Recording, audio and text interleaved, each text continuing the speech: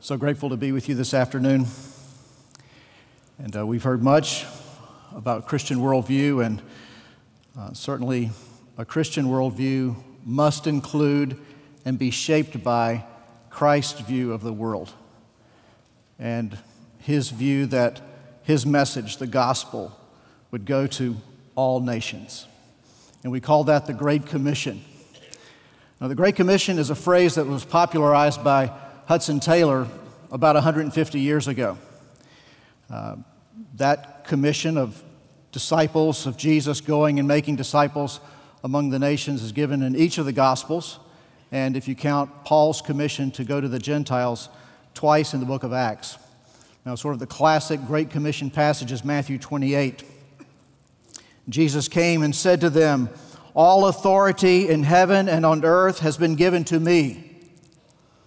Go, therefore, and make disciples of all nations, baptizing them in the name of the Father, the Son, the Holy Spirit, teaching them to observe all that I have commanded you. And behold, I am with you always to the end of the age." Acts 1:8, Jesus said, just before his ascension, "You will receive power when the Holy Spirit has come upon you, and you will be my witnesses in Jerusalem and in all Judea and Samaria and to the end of the earth." Now, in these two readings of the commission, Jesus talks about all nations, all the world, the end of the earth. It sounds like a lot of traveling, huh?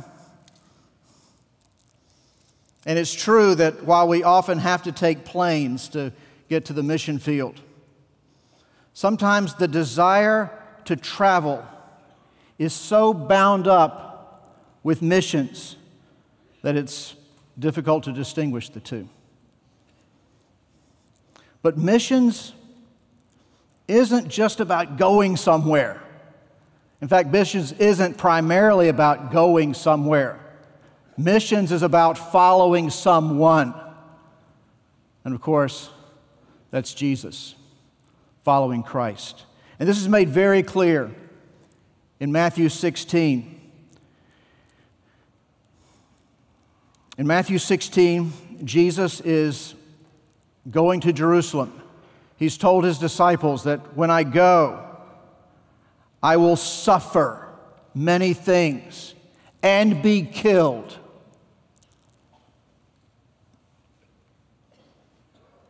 And on the third day be raised. As you know, Peter objected to what Jesus said, and Jesus rebuked him sharply. And in verse 24, then Jesus told his disciples, "If anyone would come after me," and by the way, he's just told them where he's going. "If anyone would come after me, let him deny himself and take up his cross and follow me.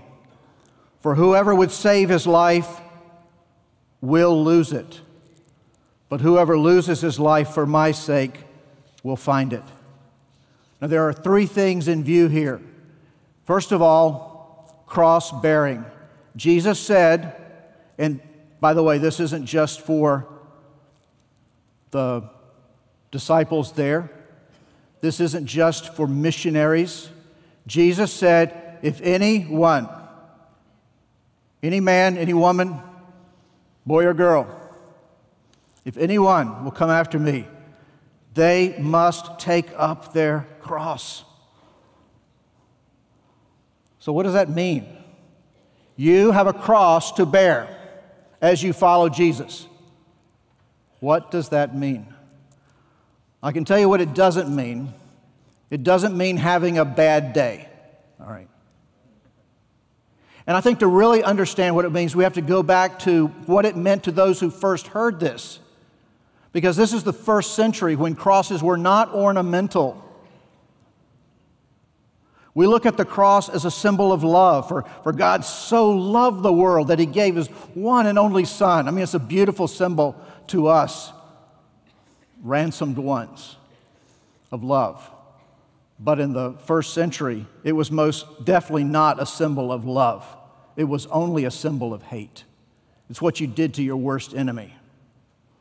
We look at the cross as a symbol of life, but in the first century, it was most definitely not a symbol of life. It was only a symbol of death. So then, what does it mean? I can't tell you exactly what it will mean for you individually, of course. But I think we can understand from this passage that it means that to take up your cross means to fully embrace, fully follow, fully identify with Jesus, whatever that will cost you and wherever that will take you. A few years ago, I was in the country of Laos on a delegation attempting to get some Christian prisoners released. One of the pastors had had his legs broken in the torture that he experienced. A number of Christians had been arrested and suffered in prison for several months because for this crime they had held a Christmas service in their home. All right. I tell you that to get a sense of the environment that we're going in. And I meet with a pastor who is overseeing a network of house churches. And he told me that in the previous year, 900 people had followed Christ, had been baptized, had joined the church in this network of house churches. And I had to ask him, what does that mean? Is this like, raise your hand kind of thing? He said, no. He said, anyone who is publicly identifying with Christ in the church is baptized. They have to agree to three things we tell them. First of all, you may lose your job. Second, your children will not be educated beyond reading and writing. And third, you may go to prison.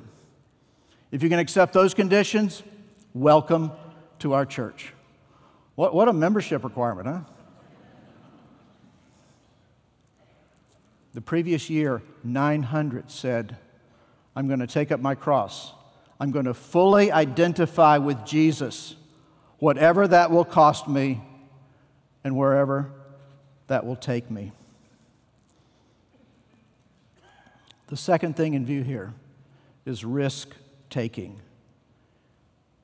Whoever would save his life will lose it. But whoever loses his life for my sake will find it. Risk-taking. What does that mean? It doesn't mean bungee jumping for Jesus. It doesn't mean doing something to be seen, to be thought of as brave. But what does it mean? I think it, first of all, actually means believing Matthew 16:25, that you can't save your life.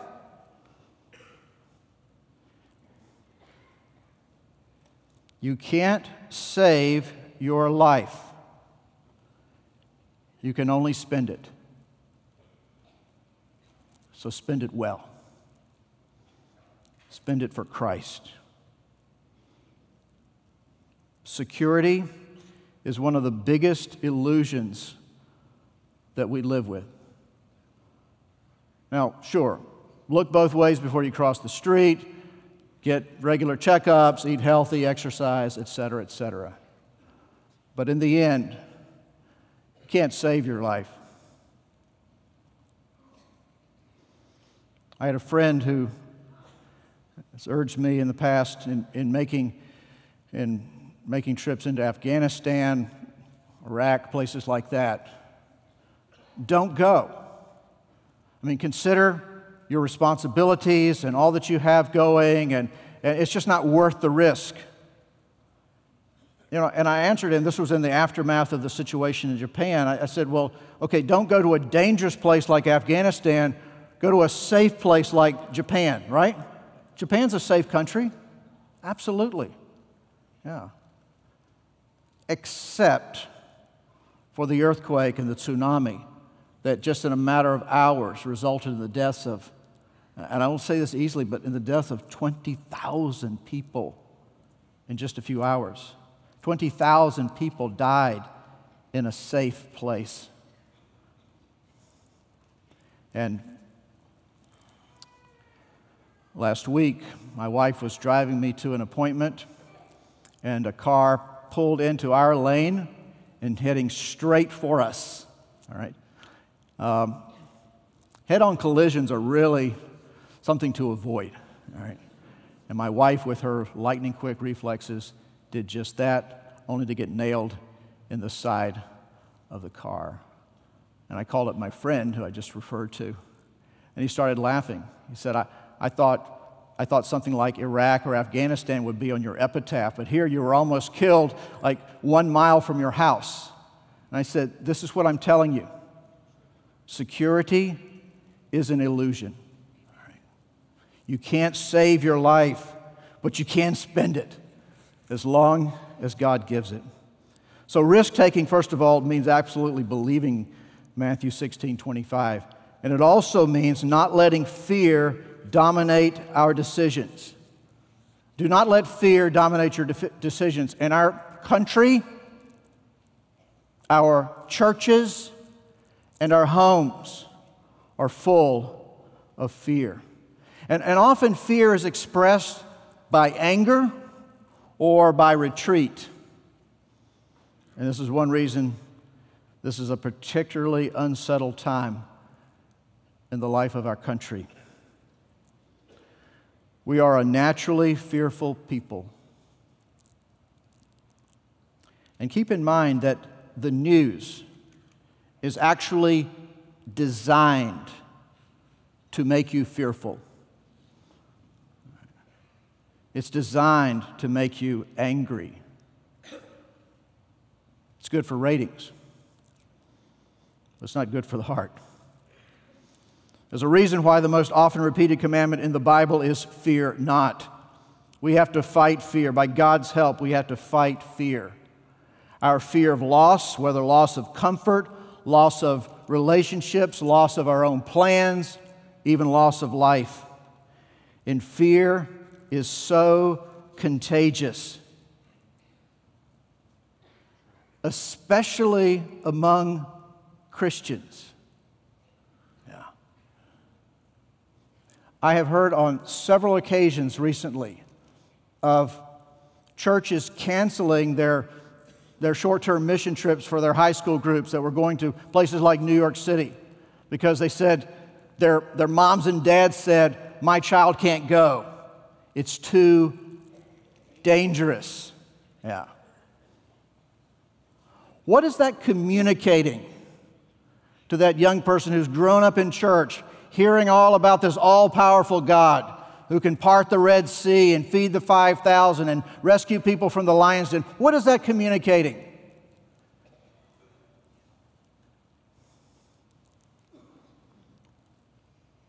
It's communicating in a subtle way that God's not big enough to take care of them.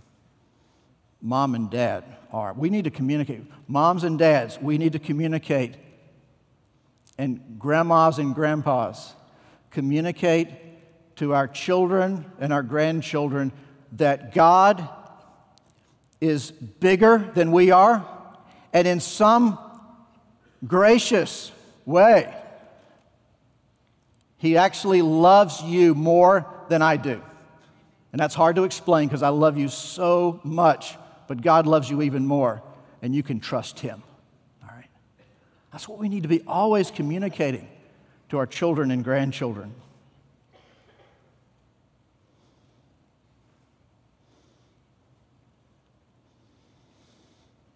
Genuine love for our children and our grandchildren is often there, but that love can be driven by fear to marginalize God.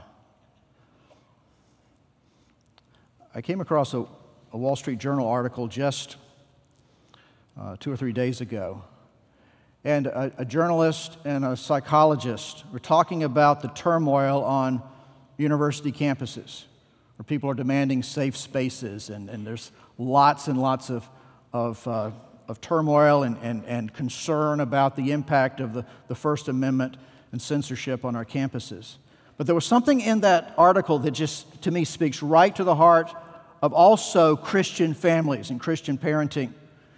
So I'll just pick up in the middle of this interview.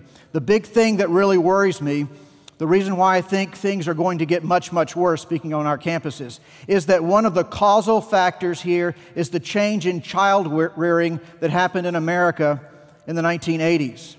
With the rise in crime amplified by the rise of cable TV, we saw much more protective, fearful parenting.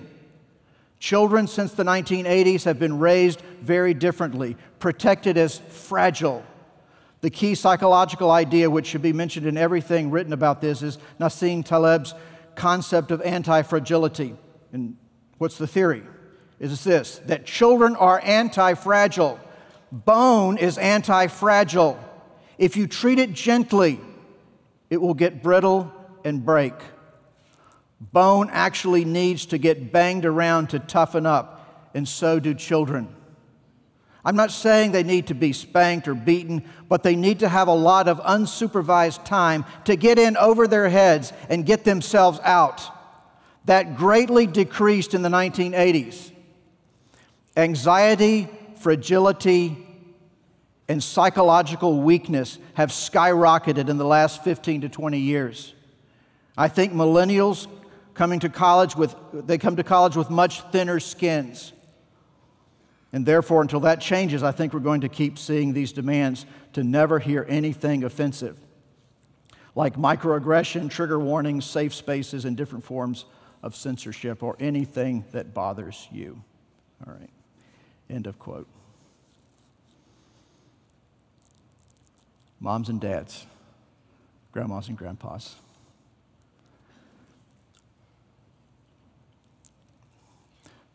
Sometimes the biggest loss that we experience is when we risk those we love the most. We should join in them with that risk. I met a family yesterday morning, just so thrilling.